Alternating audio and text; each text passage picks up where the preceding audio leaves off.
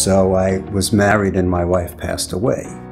And I was not in very good shape. I was probably 60 or 70 pounds bigger and mostly in the middle. So I decided that I needed to take better care of myself and be able to take care of myself. It was a time for take charge of my life, lead a new life, start dating, start being out there in a different way, working out, trimming down, having a procedure like Emsculpt.